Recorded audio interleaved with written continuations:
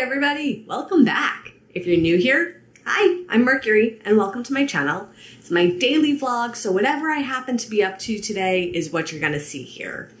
And today I gotta make some dinner. I found a recipe that looked very, very similar to this delicious cauliflower appetizer that I got back when I was in California at Disneyland. It was delicious and mind-blowing, and I wanted that flavor again. So I went online and I looked at the menu from the restaurant and I looked at the ingredients and I found a recipe that looks pretty close, so I want to give it a try. So I'll link the original recipe and any modifications that I do, I'll put in the description of this video. And let's see how this turns out. As always when I'm cooking, I have all my ingredients lined up. I have it broken down into sections. So the first section is cauliflower, the second section is the sauce. So what I need for the cauliflower and preparing it is obviously the cauliflower, which is, I got the kind that's like pre-cut into florets. You could just get a whole head of cauliflower, that's fine. You also will need herbs de Provence, thyme, and marjoram in terms of your herbs. Need some raisins. This one's almost empty, so I have the next one ready to go. You then need fresh lemon or lemon juice. Then you either need some kind of seed, like a shelled sesame seed, or I'm going to use pine nuts or pinoli nuts. You need salt and pepper and olive oil, and that will do it for the cauliflower section. That's just extra salt in case I need it. And this is the bowl that's all going to. Then for the sauce section, I have tahini. So if you're not familiar with what tahini is, it's like a nut butter, but it's a seed. So it's basically like blitzed up sesame seeds. Like if I look at the ingredients on this, all that's in here is organically grown, dry roasted, mechanically hulled sesame seeds. That's it. So it's literally ground up sesame seeds. I'm gonna need a clove of garlic, honey, and then salt and pepper, some water, and some lemon juice again. So I will show you how we put this all together. So first things first, oven, 425. Then we're gonna open up this cauliflower.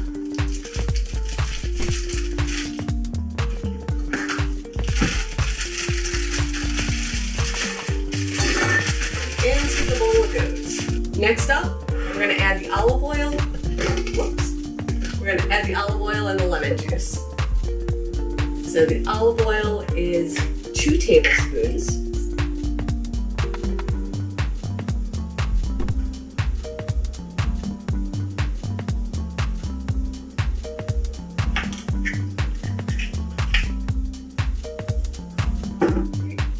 And the lemon juice is going to be a little under a tablespoon, or about half a lemon.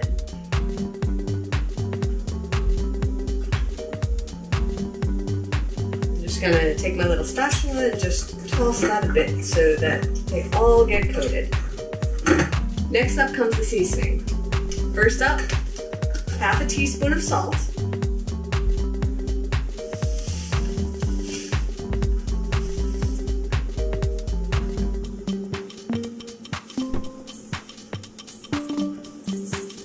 Then I need a 1/4 teaspoon of pepper. I am all out of pepper from the jar, so I gotta take from my shaker here. But it's pre-ground.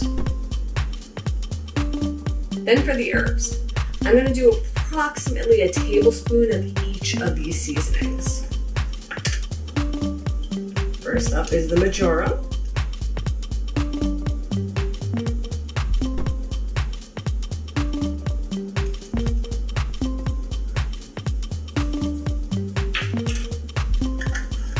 Next up, some thyme. I love thyme because it has this sort of lemony type of a quality to it. The herbs de Provence.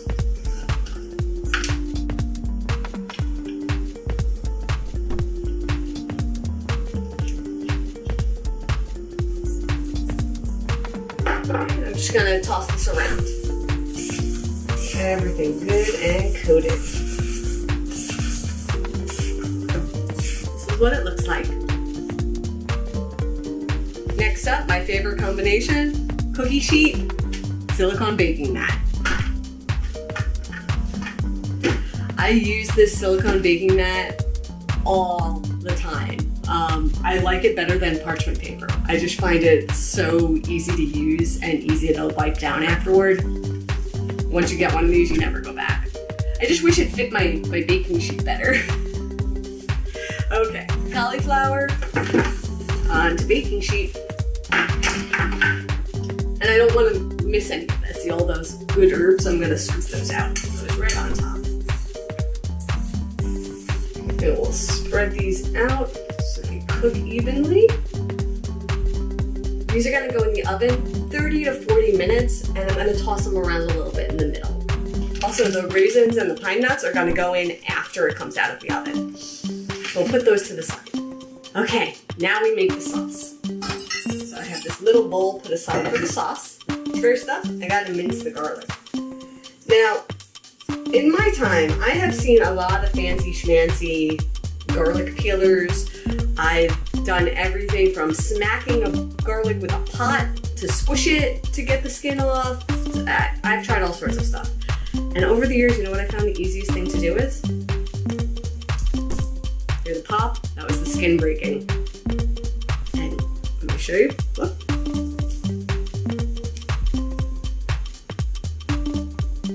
See the skin broke?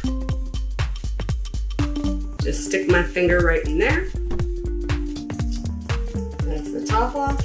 So just be careful when you bend the garlic that you don't bend too far, but just snap the skin and the skin comes right off. Now we're gonna mince this.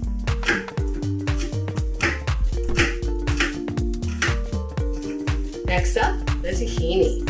So when I open this, you'll see that there's liquid on top. You have to stir that and incorporate the liquid.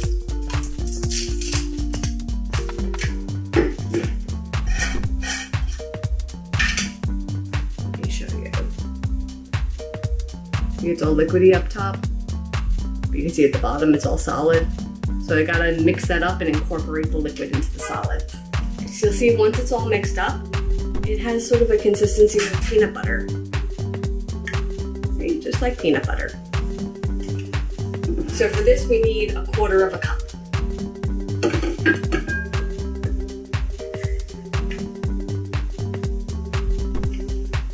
Up next, I need 1/4 cup of lemon juice.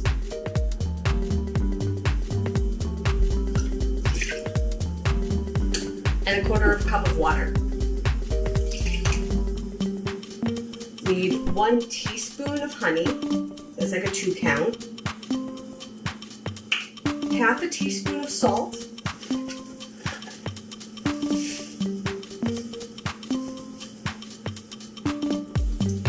And 1/4 teaspoon pepper. Whisk, mix.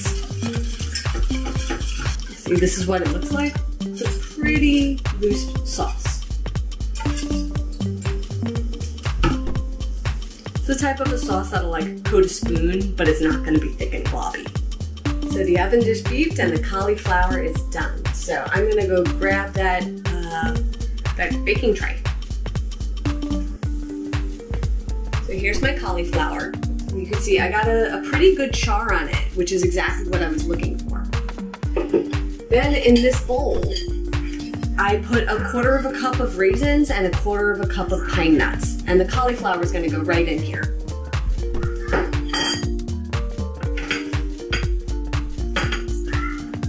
Okay, now we have our cauliflower here. I'm just gonna toss it in here with these raisins and pine nuts a little bit. And also the heat from the cauliflower is gonna help plump those raisins a little bit and make them a little bit sweeter and juicier. So I'm gonna let this cool a little bit, and then when I plate it up, I'm gonna drizzle a little bit of the sauce on top.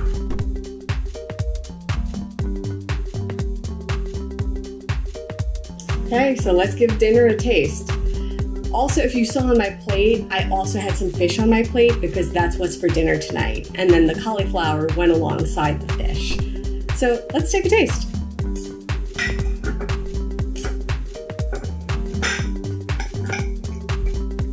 Some cauliflower. Make sure I get some sauce on there and some raisins. We gotta get a little of everything in this bite, right? So let's see how it is.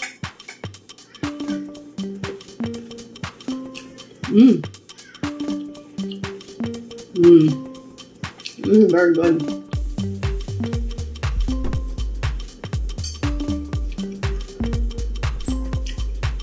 The char that you get on that cauliflower is super important. It brings out this like next level of flavor profile. There's a lot of lemon flavors going on in there, but it also is grounded with an earthy flavor from like the pinoli nuts with the tahini. Very, very well balanced. Not quite the same as what I had in Disney. Not quite that caliber, but not something I have access to here. So not bad. Not bad. I would definitely make this again. I would definitely add this to my repertoire of side dishes to make with dinner. It's very tasty. Okay. Get some cauliflower. And some sauce.